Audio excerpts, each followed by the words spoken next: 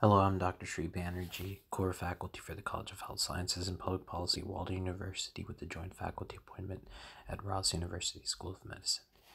And today I wanted to talk a little bit about a global health intervention in South Africa that has proved to be effective for quite a number of years.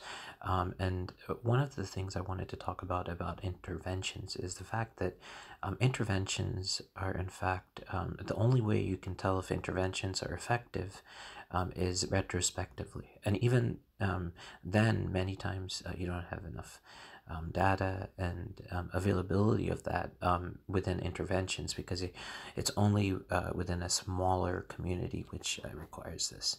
PEPFAR was actually a funding that was given to low middle income countries and low income countries to promote HIV prevention methods in a community, so that the community understands how HIV is spread and better prevent that.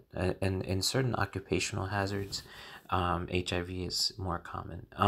So individually today in both South Africa and Zambia, this has been standard methods.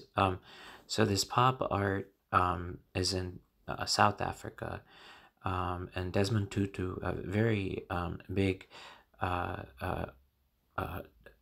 he was actually a priest, and he was a big fighter against apartheid. And then Stellenbosch University of Cape Town, South Africa, is rolling out a combination prevention package for the HPTN071 PopArt.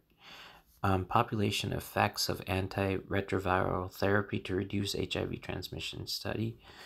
And then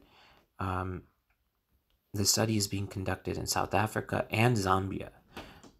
So Arm A, Arm B, and Arm C, and then PEPFAR is making quite a bit of a difference. Thank you for listening.